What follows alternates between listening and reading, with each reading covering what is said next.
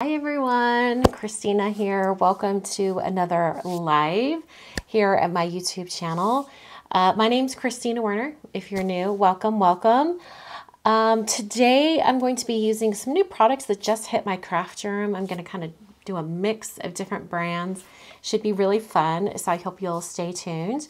So these are the products that have hit my craft room recently. I've got 3 brand new things from Concord and Ninth. There's this stencil pack, and it'll do kind of a 3-dimensional greeting. I thought it just looked really, really cool. So we're going to try that out. They had a similar type of stencil set in their, it was exclusive to their holiday class this year. And I was a teacher and I got to work with it, and I just loved the stencil so much. So I'm driving with this. This looks great. And then this is the die set that coordinates with it. So you can cut out the outer area of the big hugs and add a secondary greeting. So I'm planning to add a secondary greeting on mine as well. And this is the stamp set that kind of goes inside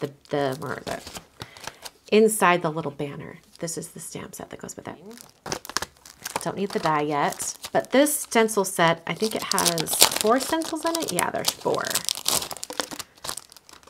And they're really smart about it. They can you see that label up there at the top? It says layer 1. So you know exactly how to put it all together. I've got 4 colors of ink from Simus' stamp. I'm going to use the pink inks for the actual words. And then the shadow, you can see right here, there's a shadow, and I thought I would do that in gray.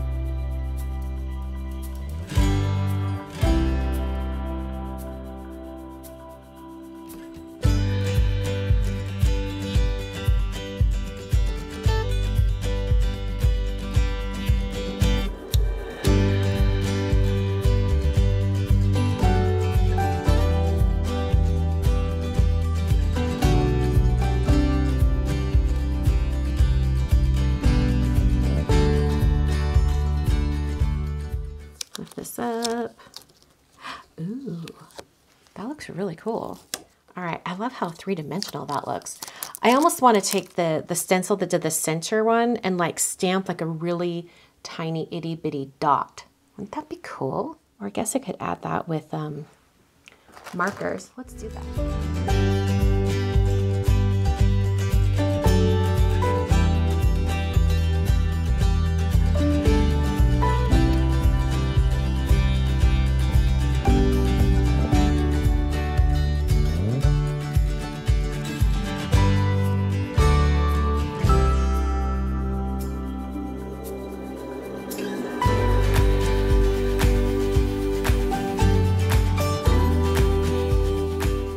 Okay, yeah, where I added them at first, it's really fading back. Looks really fun though. Oh, it is the exact width of an A2 card. Well, I'm planning to put this on a 5x7 anyway, so I guess that's good, right? Oh, and it just barely didn't get that edge because it was hanging off the edge. That's okay. That's nothing to do with the die itself. I think the die is fine. It's just it was hanging off this edge. Actually, do I want a embossing folder? No. I need something that's like a really bold background. Okay, hold on. And it's 5x7, so all of my 6x6 stencils will not work.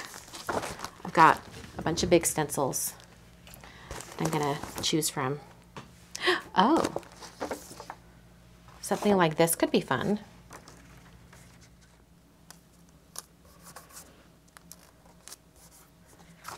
And then I'm going to go grab sea glass ink from Concord at Night because like the same color on top of the ink would be great.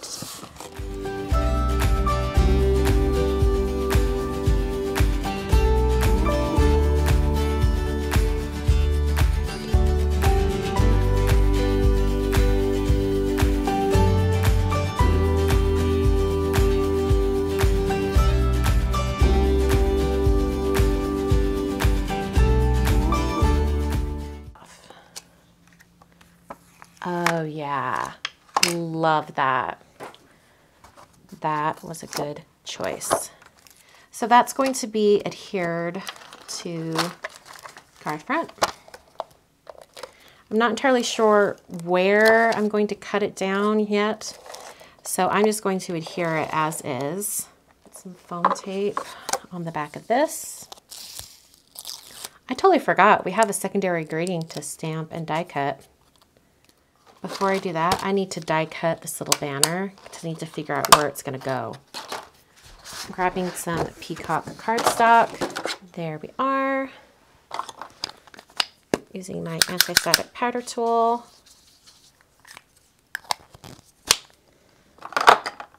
And using Versamark ink.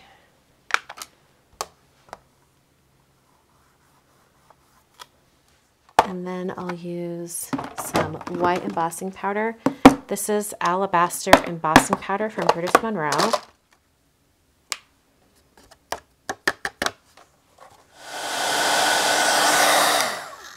They always put these little tabs up here to show that that's the way that should be pointing up.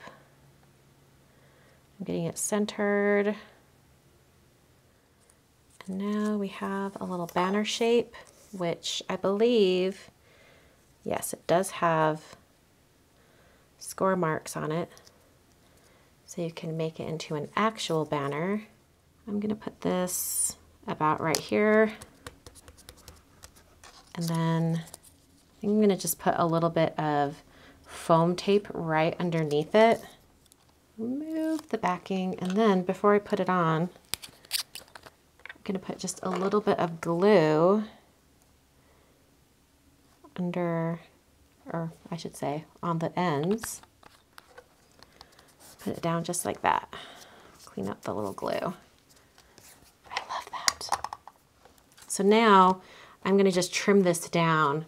It's not gonna be square. I thought maybe it would be square, but I think it's gonna be just a little bit taller. In fact, it's not so bad. I just hate this area at the bottom that like, it just doesn't look quite right to me. So I am going to use a T-square ruler and I'm going to cut this with a craft knife. Okay. Oh yes, I love that spacing so much more. You know, it looks like the cover of a book. It looks like the cover of a book to me. I'm trying to figure out what exactly I'm going to do on the envelope.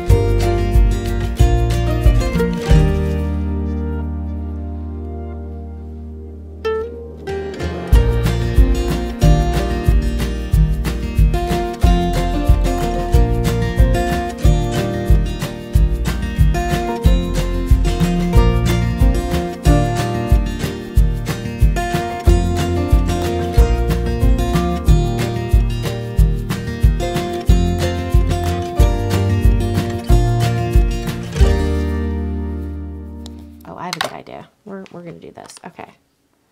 Grabbing the N1, because we're going for the retro look, right? I was making this a little bit more uniform, but I'm just going to make it really random now. In fact, you know what? Yeah, I am. Every once in a while, I'm going to have a little heart. Turn a couple of the dots into little hearts.